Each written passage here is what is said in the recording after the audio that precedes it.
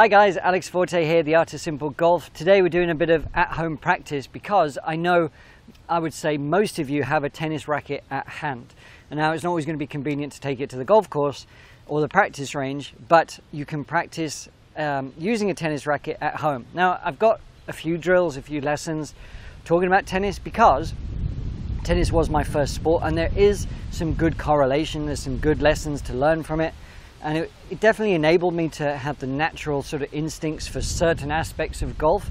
Not all of them, mind you, but some of them. So if you've got a kid's racket at home, a tennis racket or a ping pong bat, whatever it might be, go and grab it now and I'll see you back here shortly.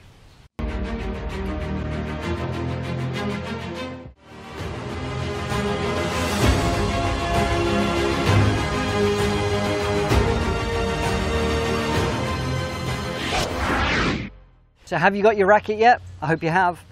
I'm not going to wait any longer. You can always pause. So, what's this about? It's about the release. It's about giving you a natural release because so many people, myself included, it happens sometimes, are getting a bit too focused on positions, on hitting at the ball, when really the ball is just getting in the way of a reaction to the target. That's what we want more so. We want to pick our target and respond reactively and naturally as much as possible to that. Yes, the swing needs to have mechanics. Yes, it needs to have certain transitional points, but we don't want it to be complicated to think breaking it down to position 1, 2, 3, 4, 5, 6, 7, 8. We do not want that. We want maybe one or two swing thoughts. So this is more about the release. As far as the backswing goes, let's just say, for argument's sake, all I want you to do on this backswing thought for this kind of drill, I want you to feel like you've just got your left shoulder going down. That's all I want you to feel, because from there, all that's going to happen is the arms are going to flow just to wherever they need to be, and we're going to be relatively loaded in a nice, wider, comfortable position, just with that left shoulder going down, and we're swinging through. Okay, so just that, if you need a backswing thought, that's what we're going to have. Now this is about having freedom in the release. We don't want to be, yes, we want shaft lean. Yes, we want extension. We need all of that. We want to try and get into that position here where we've got release and freedom through it. But too many people will swing like this, or too slowly, or whatever it might be, because their fastest point is somewhere here where they're casting it this way. So we're casting and then sort of pushing it through like that. These are not ideal golf swings because they're not going to give you the accuracy, the consistency, and the beautiful speed that you're all sort of chasing. But if we have more release with the natural, the way we're built, the way we have arms, limbs, whatever it might be, and using the weight and inertia of a golf club to release us through whilst being connected with the body, that is gold. And it's so easy to do. So that's why I want you to grab a tennis racket. But the feeling we want is this release where we're having extension and we're wrapping round. But a lot of people, they might think that they need to push with the right hand a little bit too much. Because let's say you're right-handed, or you're playing golf right-handed, you will be, for the most part, I wager that you're going to be right side dominant. And what that's going to do is create a sort of casting action here and sort of hitting at the ball and staying stuck in that respect. Okay, so how do we reverse that? We want to feel like we've got more of a lead side golf swing where we're pulling, okay, we're pulling, but we're bracing and we're using the back of the hand to release that club through. Now, a wonderful drill, if you're feeling confident, is to hit golf balls just with your left hand only.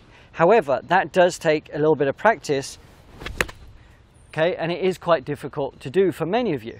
So you can practice that, but before you even do that, I want you to feel with a tennis racket, just take it like you would your normal grip, okay?